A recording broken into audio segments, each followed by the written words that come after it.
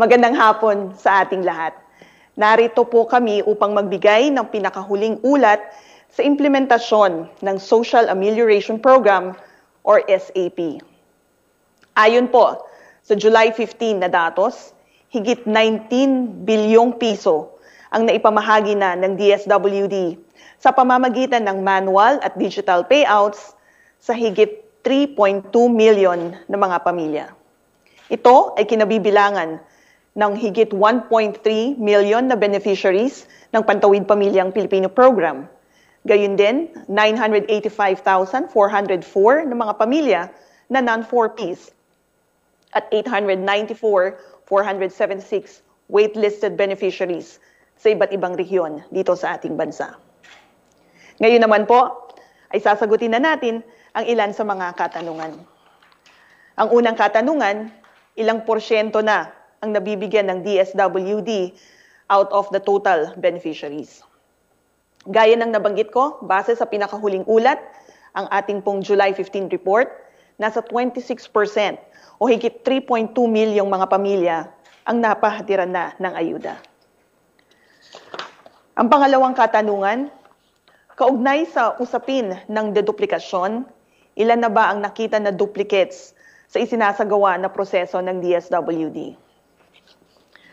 Sa kasalukuyan, napag-alaman namin na base sa post-payout validation ng mga field offices, may 81,484 beneficiaries na nakatanggap ng higit sa isang ayuda. Gayun din po, meron tayong 52,429 na mga pamilya ang napag-alamang hindi kwalipikado, ngunit nakatanggap ng ayuda. Karagdagan dito, meron tayong 10,862 na mga pamilya na nagboluntaryong isinoole ang kanilang ayudang natanggap. Pangatlong katanungan, kaugnay sa mga qualified public utility vehicle drivers na hanggang ngayon ay hindi pa rin nakatanggap ng kanilang ayuda. Ano ang update hinggil dito? Nais naming ipaalam na sa kabuuan, mayroong 98,132 na PUV drivers sa National Capital Region ang natukoy at napahatiran ng ayuda sa first tranche ng SAP.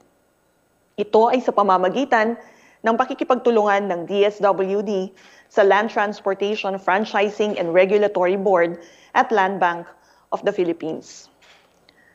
Ang mga PUV drivers na hindi po naipabilang sa certified list ay vinalidate ng ating mga field offices. Kung sila ay napag-alaman na kwalipikado at hindi nakatanggap ng ayuda mula sa anumang ahensya ng pamahalaan, sila ay isinama sa waitlisted beneficiaries.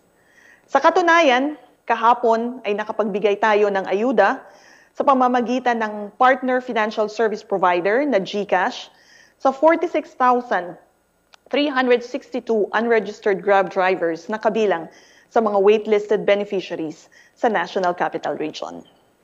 Gayun din, nakapagsimula na sa pamamahagi sa mga kwalipikadong PUV drivers ang ating mga field offices. Ang DSWD Field Office 12 ay nakapagbigay na rin ng ayuda noong July 12 sa mga PUV drivers na kabilang din sa kanilang mga waitlisted beneficiaries. Pang-apat na katanungan, ilan ba sa ating mga local government units o LGUs ang nakapagsumite ng kanilang mga liquidation reports sa SAP? Nasa 1,563 na mga local government units na nagsagawa ng direct payouts ang nakapagsumite na ng kanilang mga liquidation reports para sa unang bahagi ng SAP. Ito ay 96% ng kabuuang bilang ng mga lokal na pamahalaan na nabigyan ng pondo para sa ayuda. Ang panglimang katanungan natin, kailan ang target date of completion ng second tranche ng SAP? Pinagsisikapan ng DSWD na maipahatid ang second tranche o ikalawang bahagi ng SAP. Inaasahan namin na matatapos ang pamamahagi ng ayuda sa pamamagitan ng digital at manual payouts sa mga kwalipikadong benepisyaryo ng SAP by July 31. Ngunit, Para po sa mga lugar na walang access sa internet, mga conflict-affected areas, at kabilang sa mga geographically isolated and disadvantaged areas, o yung mga lugar kung saan ang ating mga financial service providers ay walang payout partners, inaasahan ng ahensya na makukumpleto ang pamamahagi ng ayuda sa kanila na hindi lalagpas sa Agosto 15. Yan po yung mga katanungan at mga kasagutan na inihain po namin sa hapong ito. Bago po tayo magtapos, nais po naming ipabatid na naiintindihan ng departamento kung gaano kahalaga ang ayuda sa panahon na ito. Kaya naman, patuloy naming ginagawa ang lahat upang maipamahagi ang tulong sa lalong madaling panahon. Para naman po sa mga kababayan nating nakatanggap na ng kanila pong ayuda or cash subsidy, at sila rin po ay nagpahatid na ng pasasalamat sa DSWD, kami ay nagagalak at nakapagpaabot ang Department of Social Welfare and Development ng ayuda sa inyo. Sana po ay nakatulong ang SAP upang mapunan ang inyong mga pang-araw-araw na pangangailangan sa panahon na ito.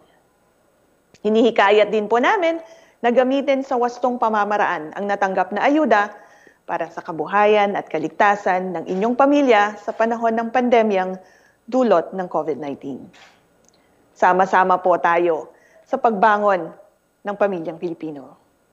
Magandang hapon po at manatili po tayong ligtas.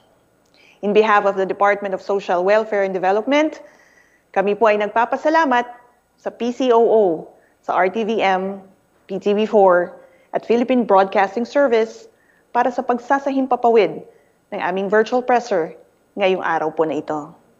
Mabuhay po tayong lahat. Magandang hapon.